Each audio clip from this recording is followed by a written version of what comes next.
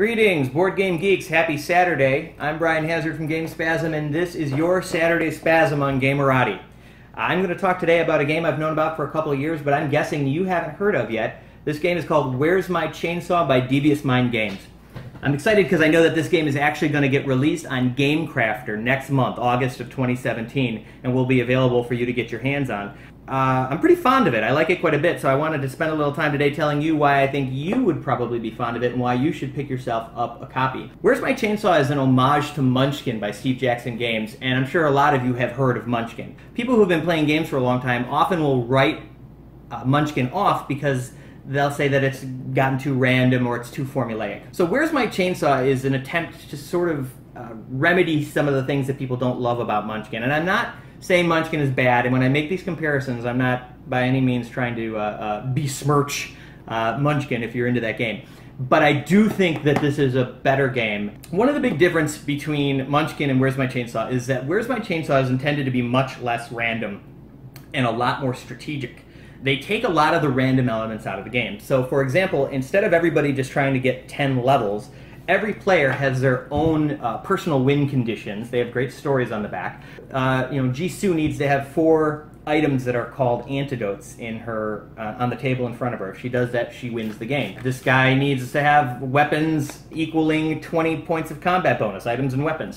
There's more strategy involved in looking what everybody else at the table is doing and seeing whether or not they're moving towards their own personal goal. The other thing that's different is that there are no traps in Where's My Chainsaw, which means that every other player at the table has to bear a greater responsibility for playing those take-that cards and adding to combat and doing things to each other to make the game interesting. And I think that that's beneficial. It definitely adds to the player commitment to the game and the involvement in the game on other players' turns. The other thing is that you never fight a monster by accident. And Where's My Chainsaw, you only fight monsters by choice because they exist in their very own deck. Over here you have special cards, and they're called special because these are the only cards that ever go in your hand. Sometimes that is a confusing aspect of Munchkin, as to which cards you put in your hand and which cards go on the table. These are the only cards that ever go in your hand, and that's why they're called special. And this deck is filled with all sorts of cool things that you can use on yourself or on other people.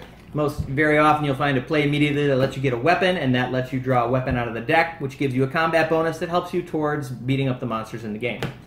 The monsters in the game have different levels, levels 1, 2, and 3, so they get harder as the game goes on. The weapons also get better as the game goes on. You start out with things like a car lighter and a rolled-up magazine, and towards the end you're getting a bag of styrofoam and a cup of gasoline, or Vaseline filled with match heads, or a bucket of hot nails. But a lot of the other special cards are just basic cards that you can use in combat to give yourself bonuses or points, or things that you can play on monsters to make the monsters stronger, like this vomit-inducing mutation that gives plus 5 combat to one enemy. And if they lose, they actually lose a hero point. I mentioned that there's no levels in this game. There are no levels, but there are hero points, which are almost like levels, except hero points are a currency that can be spent to get your hands on things during the game. So it's not so cut and dry as just getting hero points. And also most of the characters in the game don't require hero points, so it's not just about everybody going after the same thing.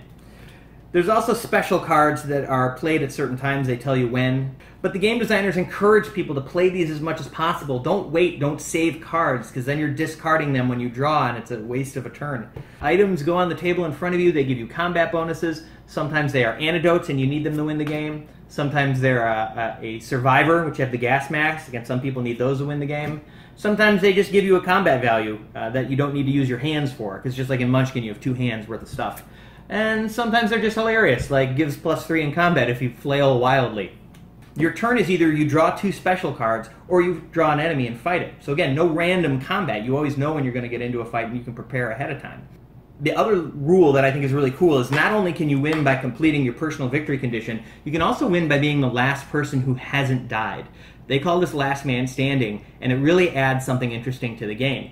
You will win if you've managed to be skillful enough to live longer than all the other players. And that's just not a matter of whether you fought a certain monster or played the right card. It's also a matter of what you say to other people at the table and how you conduct yourself during the game.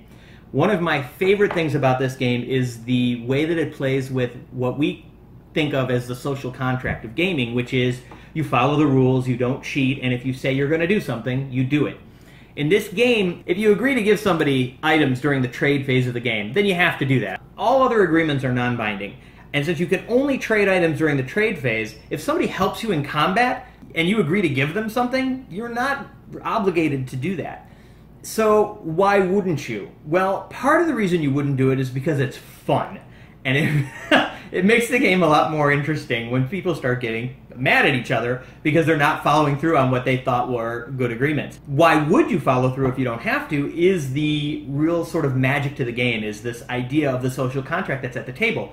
Yeah, you might screw the guy that helped you and be able to keep all the items, but will anybody else help you at the table? I played this game the other day with 8 sort of cutthroat players, and the game was a lot of fun. By the time it made it around to me, I was a 6 out of 8 player. By the time it got to me, I think 3 people were already dead, and people had been playing special cards on each other in just brutal fashion. It was quite excellent. The guy that was next to me, he was doing well, and after he helped me with combat, I didn't want to give him the item, and everybody at the table was okay with that. I actually took a vote, and everyone agreed that they're fine if I don't give it to them. So not only did I get the combat, and I got the hero point for beating the monster, but I decided to screw him and keep all the things, and I didn't get any negative consequences from it. Even he didn't seem to remember. He helped me again later and had no problem with it when I gave him the stuff later. That experience for me was really good. There was a very innocent-looking girl named Sarah at the table who was like cradling her small infant child during the game and wrecking everybody. And pretty soon, she was playing Samford, which requires 300 item points to win, and all of a sudden, she's like teetering on victory with 290 item points. And then out of nowhere, the guy who's supposed to get survivors wins the game because we weren't paying attention.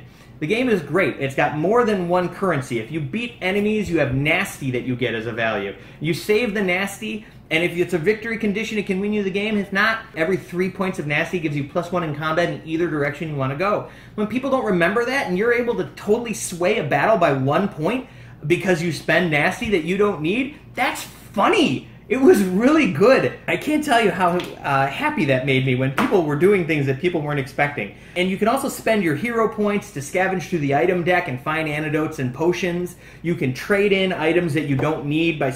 For every 40 points of items that you trade in, you can take a new item, or you can trade it with other people. Trading in this game is critical to winning the game because if you need 4 antidotes or 5 survivors, you have to trade with other people to get it. I've also played the game in a smaller group, and the players were not cutthroat, and they didn't really break the rule of engagement a lot. You know, they would play the take that cards on each other, but they didn't lie and steal enough.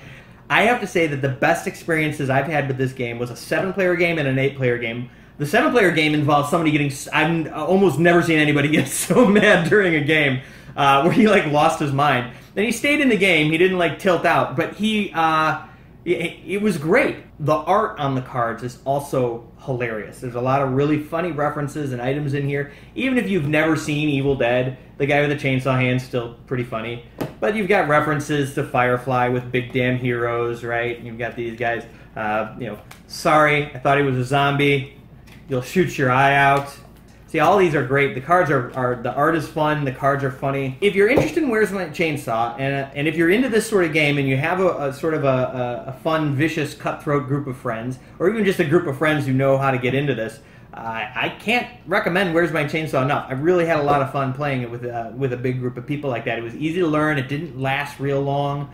But I do want to say that I like this game a lot, enough so that I wanted to put it in a Spasm and let more people know about it. Again, check Game Crafter coming next month. Thanks so much, guys. I will see you next week, and I will see you on The Geek.